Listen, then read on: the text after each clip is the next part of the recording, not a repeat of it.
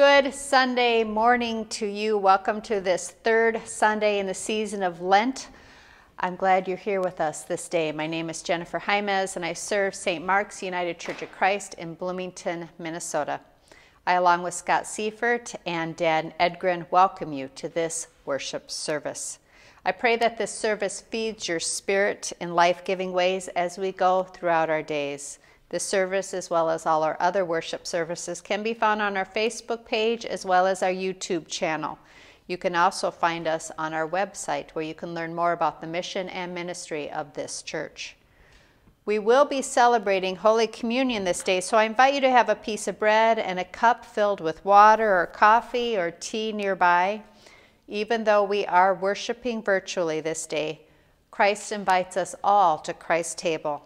Even though we are apart, we are bound together by God's Holy Spirit.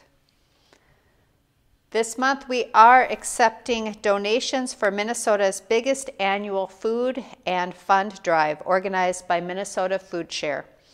This March 1st through April 11th campaign is the largest grassroots food drive in the state, accomplished by groups and individuals engaged to fight against hunger. Donations that are received at St. Mark's will go towards Veep, our local food shelf organization, to help them reach their goal of 75,000 pounds of food and $175,000. Please consider giving a financial gift to Veep. Every $10 that you give equals food for families to make 30 meals. Thank you for your generosity. With all that being said, I invite you to take a breath in and a breath out so that we might prepare our hearts and minds for worship this day.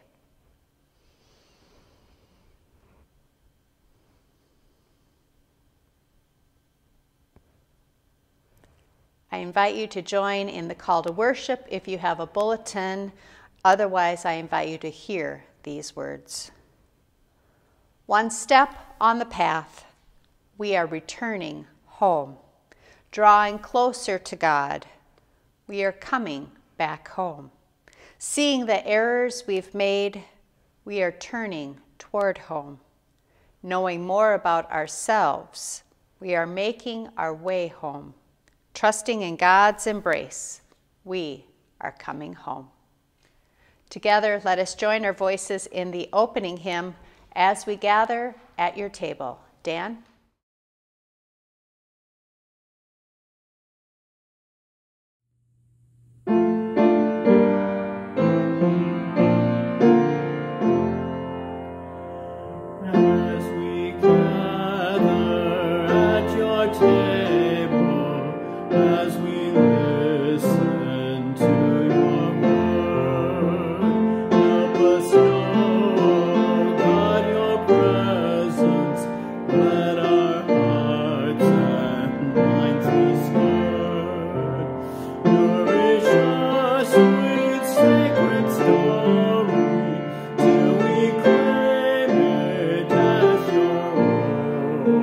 Teach us to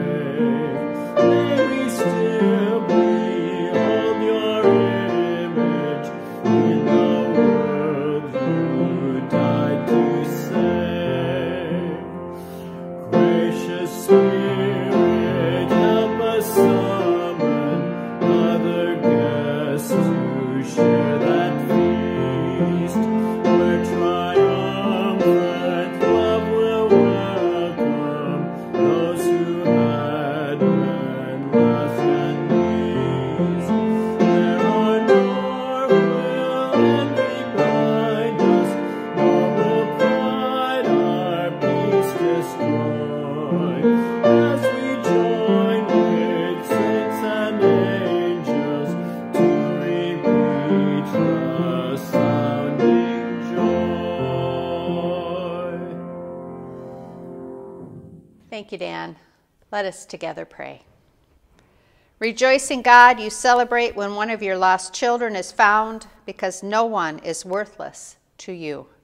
We stand humbled and in awe that you would count us among your most prized possessions. Give us eyes to see the priceless value of every living soul, for the sake of the one who became human, for the sake of our souls. Jesus Christ, our seeker. Amen. It's time for the young people to come on down, so I invite you to come closer to the screen. And good morning. It's good to see you all this day. I have something to show you. Do you know what this is?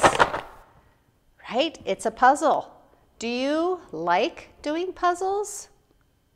I know a lot of people at our church love doing puzzles, and in the wintertime especially, they set up a card table and then they take out a puzzle with some kind of picture on it, and then they open up the box and they have all of these little tiny pieces and they spread them all out on the table, and they spend hours putting together this lovely puzzle. I have to confess that puzzles are not my favorite. I have a hard time trying to figure out where this little piece goes in the puzzle.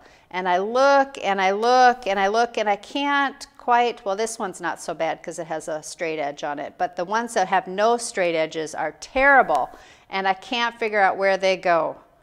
Rather than being relaxing, as everybody tells me puzzles are, they are frustrating, and oftentimes I just have to walk away and come back, especially when the puzzle piece is lost and it cannot find its way to where it's supposed to go. But I do have to tell you that when I finally find where that puzzle piece needs to go in the puzzle, I am so happy. Sometimes I even share with John that I found the puzzle piece place, and it just delights me. You know, the puzzle is not complete until all of the pieces get put right in their place. And at first it just seems as though the puzzle is a jumble of pieces and it isn't going to make any sense. But slowly and surely a picture begins to emerge. And each one of those puzzle pieces is an important part of that whole picture. Today in the Bible, we are going to hear stories about being lost and being found, a little bit like that puzzle piece that's lost until it finds its place. Jesus tells stories about a lost sheep and a lost coin and even a lost child. And Jesus tells us how happy God is when what was once lost was found. We're all a little bit like puzzle pieces. Each one of us is important, and each of us make up the picture that God has created of all creation. And if we ever get lost, we are reminded that God never gives up looking for us and rejoices when we are found. I'm so excited for you to hear the stories this day. But let's say a prayer first before you go back. I invite you to repeat after me. Thank you, God, for loving me. Thank you, God, for always being with me. Thank you, God, for always finding me, even if I get lost. Amen. Thanks for coming up. I'll see you next week. Our scripture reading this morning is Luke chapter 15, verses 1 through 32.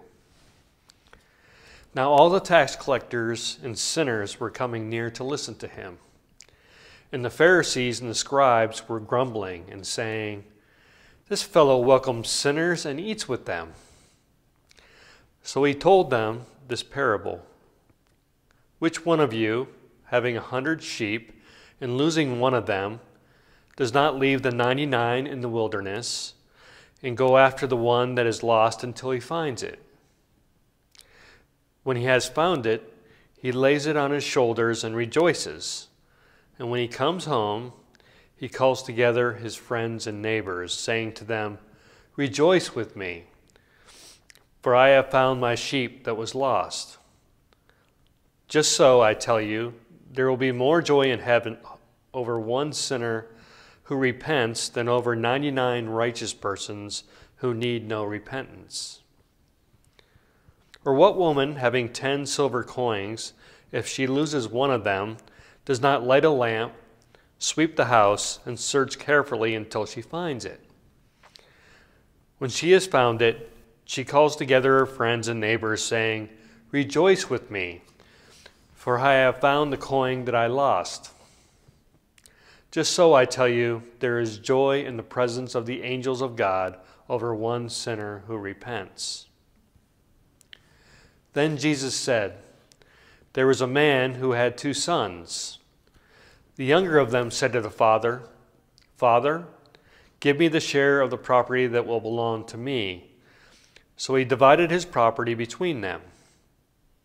A few days later, the younger son gathered all he had and traveled to a distant country. And there he squandered his property in dissolute living. When he had spent everything, a severe famine took place throughout that country, and he began to be in need. So he went and hired himself out to one of the citizens of that country, who sent him to his fields to feed the pigs. He would gladly have filled himself with the pods that the pigs were eating, and no one gave him anything. But when he came to himself, he said, 'How many of my father's hired hands have bread enough and to spare, but here I am dying of hunger? I will give up and go to my father, and I will say to him, Father, I have sinned against heaven and before you. I am no longer worthy to be called your son. Treat me like one of your hired hands.' So he set off and went to his father. But while he was still far off, his father saw him and was filled with compassion. He ran and put his arms around him and kissed him. Then the son said to him, 'Father, I have sinned against heaven and before you. I am no longer worthy to be called your son.' But the father said to his slaves, 'Quickly, bring out a robe, the best one, and put it on him. Put a ring on his finger and sandals on his feet. And get the fatted calf and kill it, and let us eat and celebrate. For this son of mine was dead and is alive again.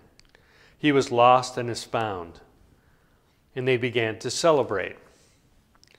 Now his elder son was in the field. And when he came and approached the house, he heard music and dancing.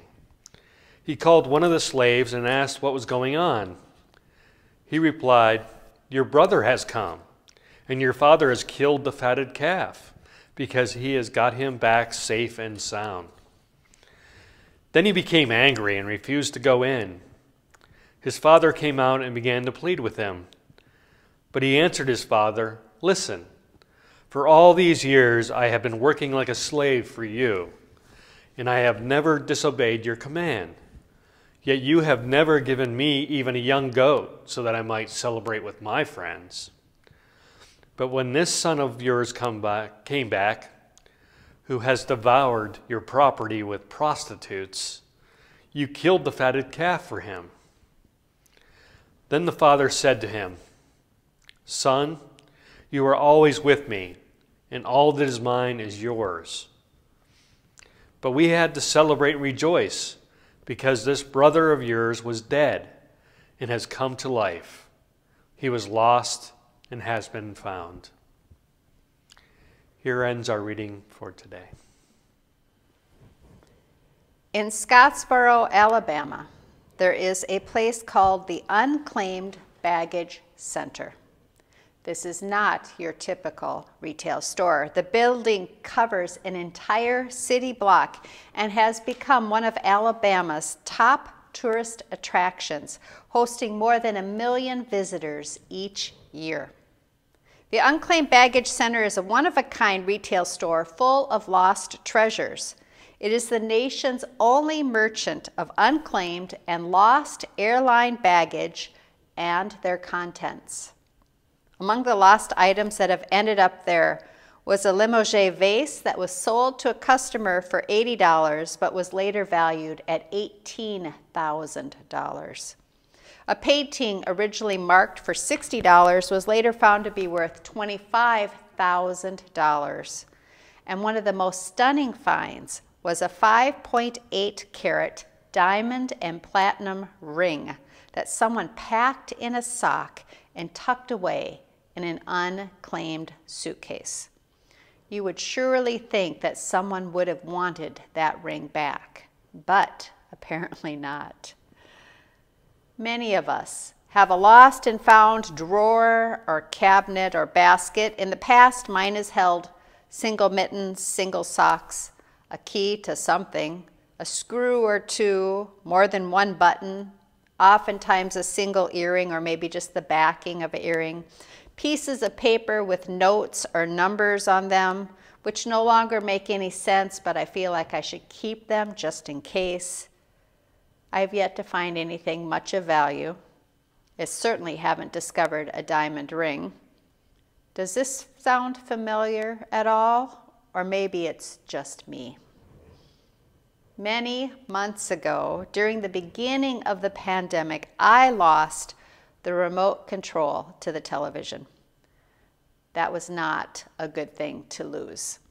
It's small, and so I thought it probably slipped between the cushions in the couch and was underneath somewhere. So I turned the couch completely upside down and I shook it, trying to hear where this remote was, and nothing. Silence. We could not use the television without this little tiny remote. I searched drawers and the pockets of all my pants and my bathrobe. Nothing. So we had to order another remote because it's hard to imagine pandemic life without the television. Fast forward many months later, I pulled out one of the books that I use when studying the scriptures in preparation for writing a sermon. And when I pulled the book out and set it on the table, I heard this noise. Something had fallen to the floor. I looked down, and there was the remote. It had been there the whole entire time, and I never saw it. Apparently, I use remotes as bookmarks. And when I was done with the book, I closed the book up and put it back in the shelf. Apparently, I didn't notice that there was this bulge in the book. I was so happy when I found it, even though we had already bought a new one several months prior. The mystery, however, was solved. It was all good in the world. It wasn't tucked somewhere inside the couch. But the lesson of the day, don't use remote controls for bookmarks. It's a bad idea. In today's reading, Jesus tells 3 parables, one about a sheep, one about a coin, and one about a father and his 2 sons. And like all of Jesus' parables, each of them contain an excess of meaning, and truly we can spend a lifetime dwelling in the midst of these stories. We're not going to come to all the meanings this morning, but that's good. It just means that there's more to explore next time around. And you might have gotten the idea that it is going to be about being lost and being found.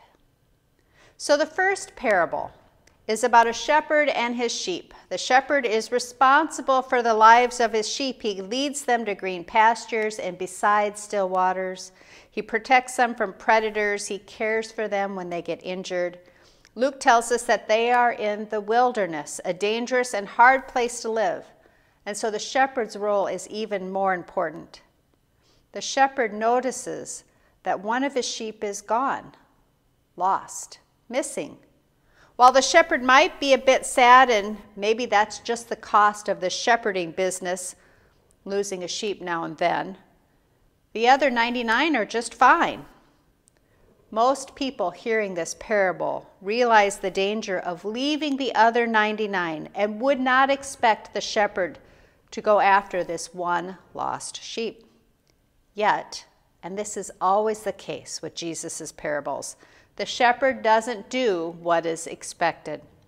The The shepherd does leave the other 99, goes and finds the lost sheep, and when he finds that lost sheep, carries the sheep on his shoulders and calls out to his friends and neighbors and says, "Rejoice with me, for my sheep was lost and is now found."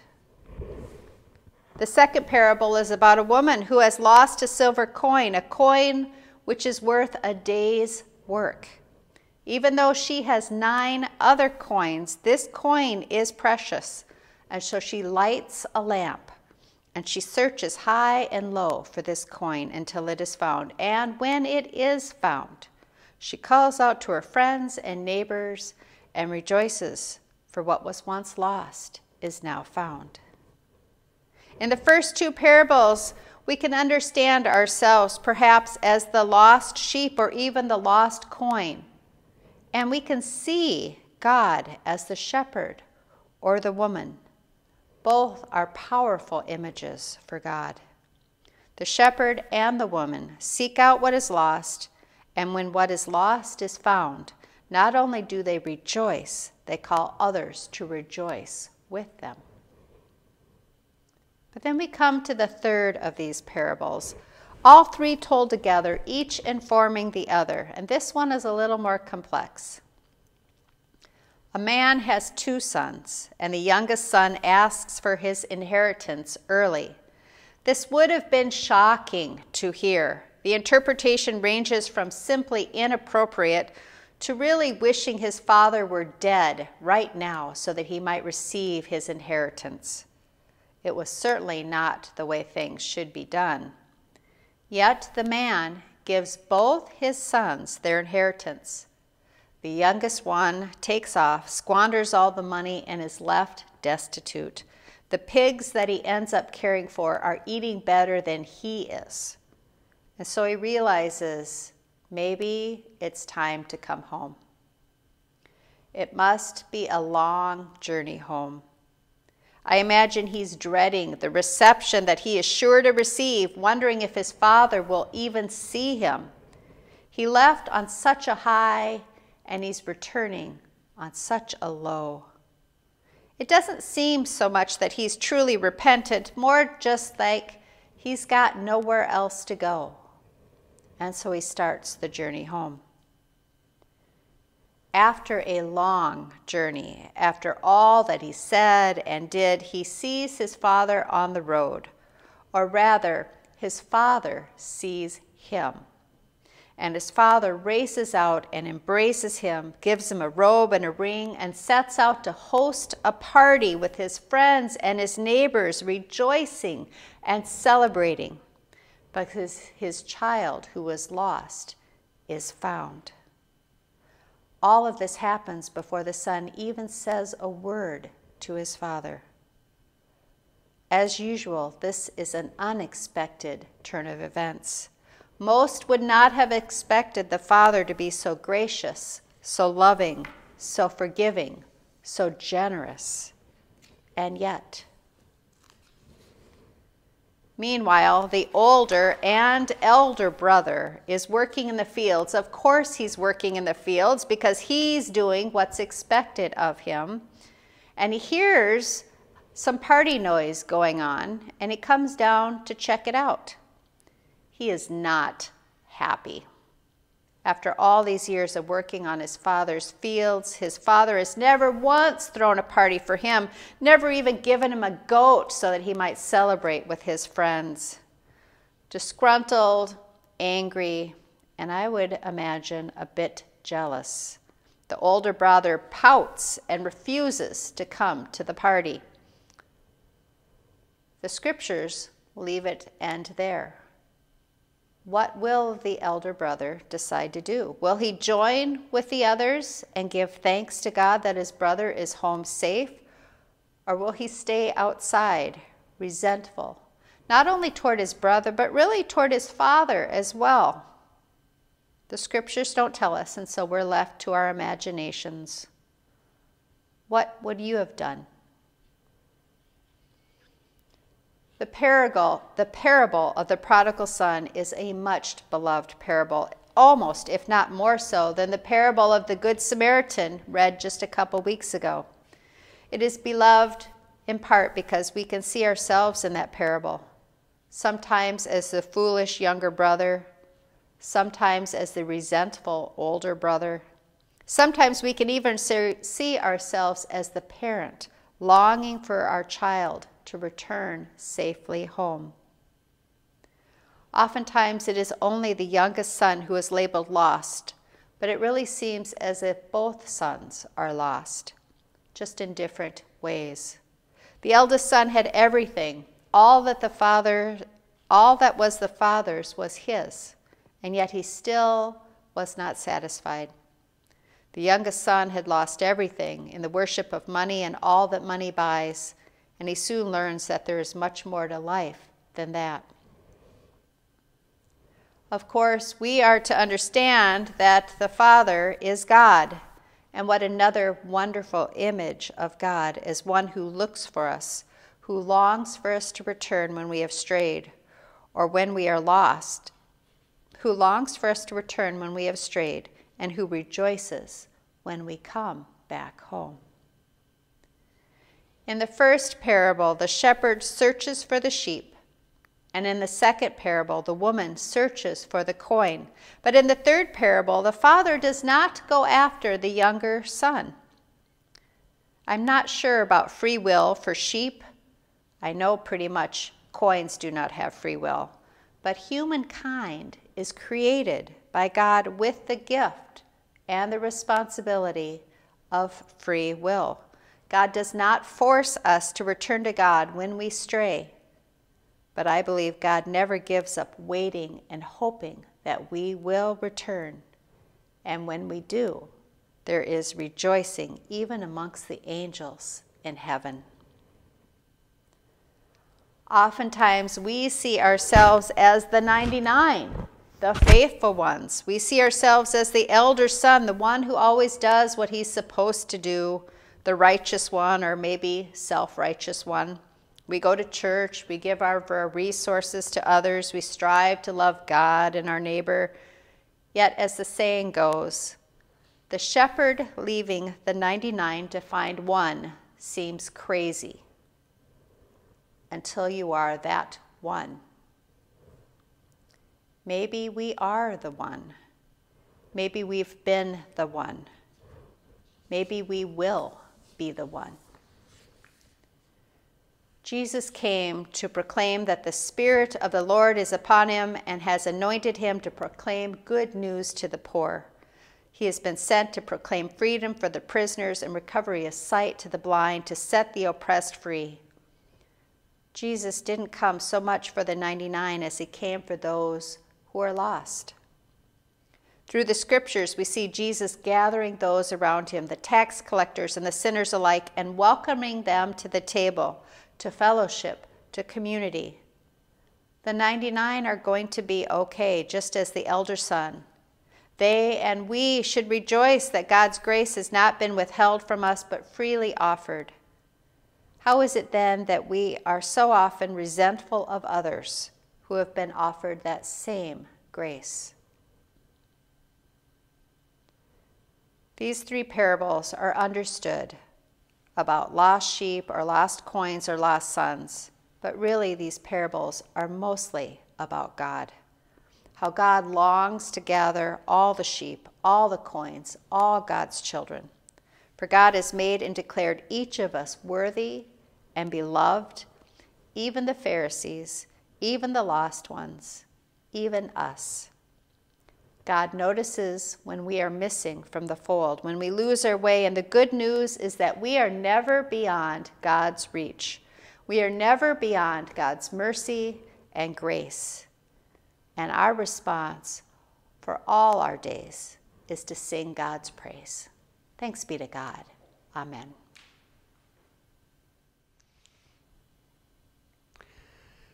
I invite you to give. Our church's ministries are an extension of God's love and faithfulness, made possible through the generous giving of our time, energy, and money. With love, let us offer our gifts to God.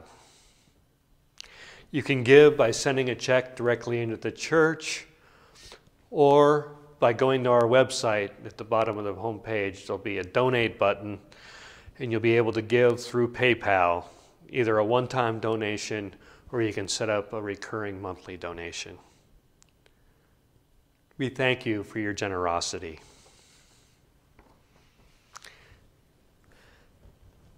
I now invite us into a time of silent prayer, where we might lift up our joys and concerns to God. After this time of silence, I will call us back together with the pastoral prayer. Let us pray.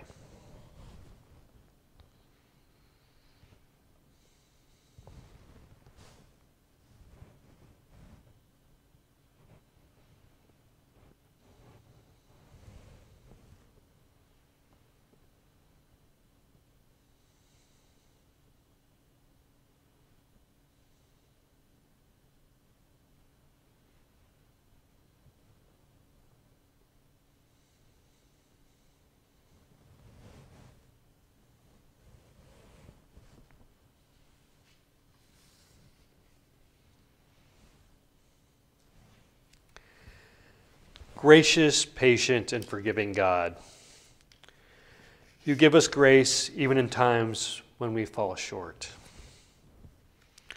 There have been times when I have been like the son who feels like he can separate from you. I have turned from you, feeling like my desires and needs have not been connected with yours. Other times I have felt like the son who has followed the rules and done what I should. Yet even then, I still stay separated from your grace and do not celebrate when that which is lost is found. Today we give thanks and ask for a repentant heart as we move towards a new season. A season of new creation, of new growth, and of resurrection. We give thanks for those who care for us and for the opportunities we have to care for others. We give thanks that no matter where we go, you are with us and provide us with that grace if only we turn towards you and ask. We give thanks for those that have worked so hard to develop and administer the protection that comes through us through the scientific achievement of the vaccine. Please be with us when we and so many around us are struggling. Help us to turn towards you in this new season of creation. Help us to be a piece of the larger puzzle of your design. We ask for the end of this season, which has kept us so physically separated from each other and all those that we love. We ask that through your grace and love and peace shown to us through Jesus the Christ, that we shall be given the gift of the Spirit, which only comes through you.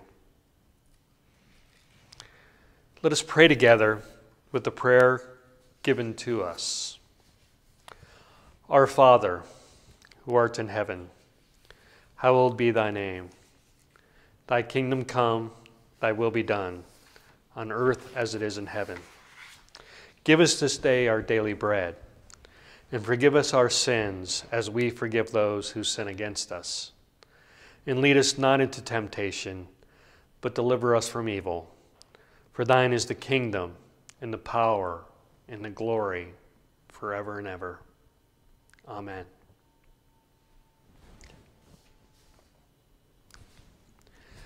We will continue this service with Holy Communion. Friends, we have gathered together around our many tables, trusting that through the power of the Holy Spirit, God is building a great table, one that transcends the distance between us. All are welcome to Christ's table of abundance. May we, those who gather near and far, together and apart, recognize Christ in this meal that unites us with Christ and with one another. So that we might come to Christ's table unburdened and cleansed of sin, Let us confess our sins before God and receive the gift of forgiveness once again. We confess that we are in bondage to sin and cannot free ourselves. We have sinned against you in thought, word, and deed, by what we have done and by what we have left undone. We have loved you, we have not loved you with our whole heart. We have not loved our neighbors as ourselves. Forgive us and lead us into new life once again. I invite you into a time of silent confession.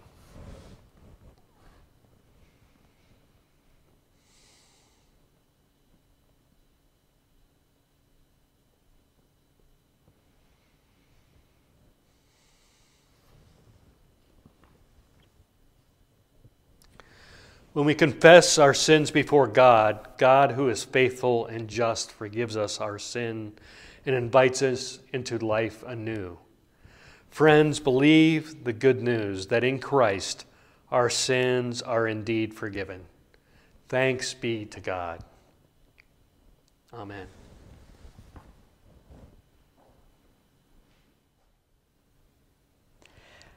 God of life and all creatures, from the first day to this day, you have showered us with gifts of mercy and grace. From the first day to this day, you have sent us signs and wonders, prophets and dreamers to call us to yourself and to offer us your grace. Healing for our brokenness, release from our pain, calm for our mental stress, peace for soul grief and regret, pardon to remedy our sin, and justice to make life whole and glad. Thanks and praise to you for all your gifts, and most of all for Jesus, our wounded, risen brother and friend. He abides with us here in mystery as he abided that last night among his friends. From his safe and holy hands, you give us this, our daily bread, his body surrendered for us. From his safe and holy hands, we also now receive this brimming cup, this life poured out for us. We remember him now as he told us to do whenever we break bread and drink his cup at our tables. And we take him to ourselves in this time of illness and fear. We remember before you the people we love, the enemies we do not love, and all who suffer in this world, the frail and falling sparrows, on whom your eye is fixed.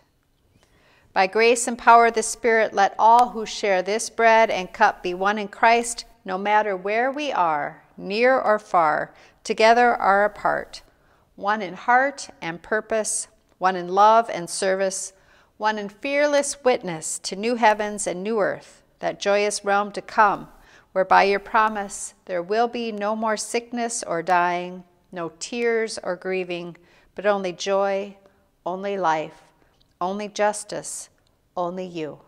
All praise and thanks to you, God of all life, now and forever. Amen.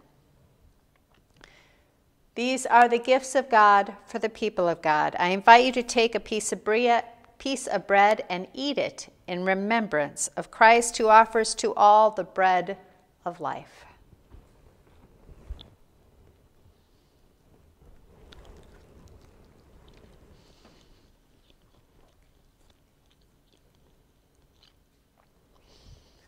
I invite you to take a drink of whatever you might have in your cup this day, remembering that Christ gave it to each to drink in remembrance of him, the new covenant poured out for each of you.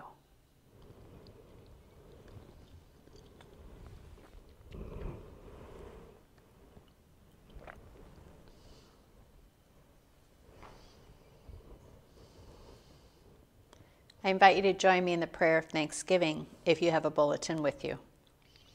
Spirit of Christ, you have blessed our tables and our lives.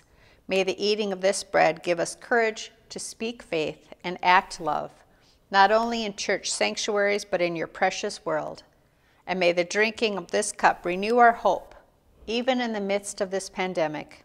Wrap your hopeful presence around all whose bodies, spirits, and hearts need healing, and let us become your compassion and safe refuge.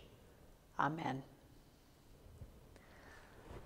Let us together join our voices in the closing hymn, Amazing Grace. Dan?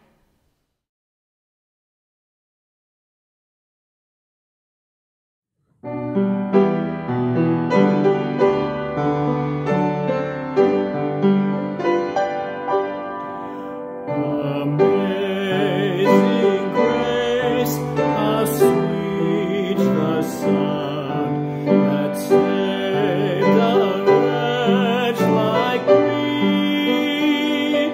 I once was lost, but now am found. Was blind, but now I see. 'Twas grace that taught my heart to fear, and grace my fears relieved. How precious did that grace appear the hour I first believed. Through many dangers, toils, and snares, I have already come. 'Twas grace has brought me safe thus far, and grace will lead me home. My God has promised good to me, whose word my hope secures. God will my shield and portion be, as long as life endures. When we've been there 10,000 years, bright shining as the sun, we've no less days to sing God's praise than when we first begun.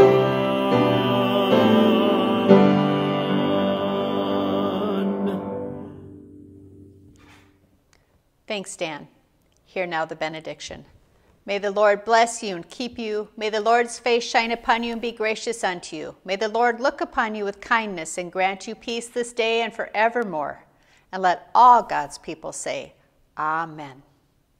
God's peace be with you. We'll see you next week.